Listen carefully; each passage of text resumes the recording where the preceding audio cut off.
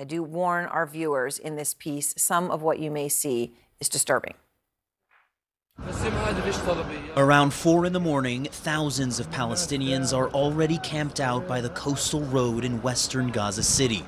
Humanitarian aid trucks are reportedly en route, a rarity in northern Gaza, where hundreds of thousands are now on the brink of famine. As the convoy passes an Israeli military checkpoint and enters Gaza City, hundreds desperate for food swarm the trucks, as seen in this drone video released by the Israeli military. Many climb onto the trucks, grabbing what they can, when suddenly the Israeli military opens fire, killing and wounding about 20 people in the crowd, according to local journalist Khader al-Zanoun, who was on the scene. Pandemonium ensues. As people run away, eyewitnesses say the truck drivers speed off, killing dozens more people.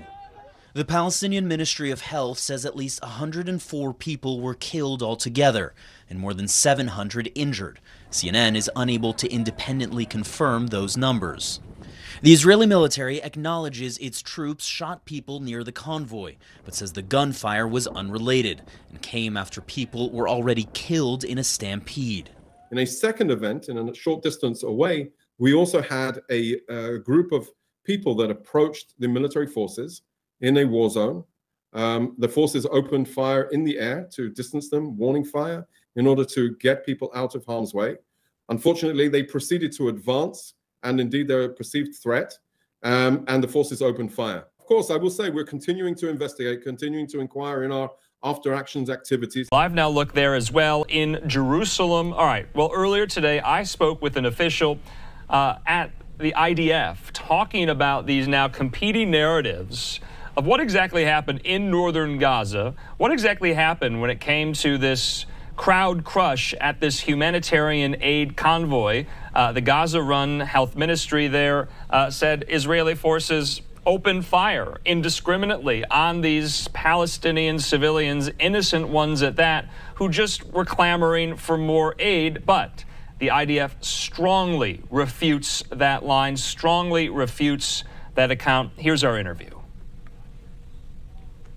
And here on Live Now from Fox, we always give you the latest developments and updates in the Israel-Hamas war, and including one today especially. I want to show some of this video put out by the IDF today. So, according to Reuters, Gaza health authorities said that Israeli forces today shot dead more than 100 Palestinians as they waited for an aid delivery. Israel, though, challenging the death toll and said many of the victims were run over by aid trucks. Now, the IDF on Twitter put this out today. They said that this morning, humanitarian aid trucks entered northern Gaza. Residents surrounded the trucks and looted the supplies being delivered.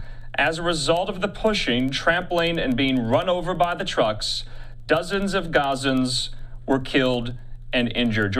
Let's go overseas now to Gaza, where there is growing international outrage after more than 100 people were killed when Israeli troops opened fire on civilians gathered around food aid trucks in Gaza City. According to eyewitnesses, many were killed in an ensuing stampede as people ran from the gunfire. CBS's Imtiaz Tayeb reports tonight from Israel. A truck once carrying life-saving aid, now piled with the bodies of those who had come in desperation for help.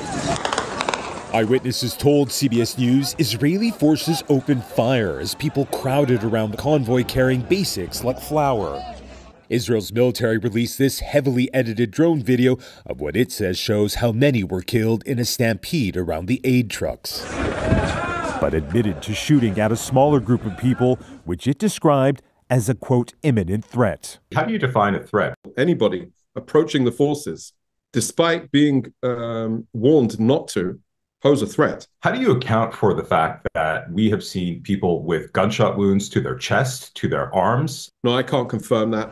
The injured were rushed to the few functioning hospitals in Gaza City. Doctors told CBS News the majority of the dead were from gunshot wounds. Israeli tanks came out and then they opened fire, this man says. This is my brother who went to bring food for his children.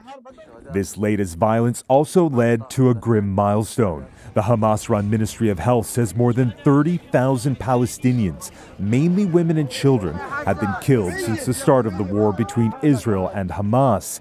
That's about 1 in 70 people in Gaza, 500,000 of which are also facing acute starvation, according to the UN, with the Pentagon now actively planning airdrops of aid into Gaza, which can't come soon enough. And tonight, President Biden acknowledged the shootings would complicate the talks, while a Hamas spokesman told CBS News they could not negotiate with Israel while Palestinians were being killed in what he described as cold blood. Nora. Imtiaz Tayeb, thank you.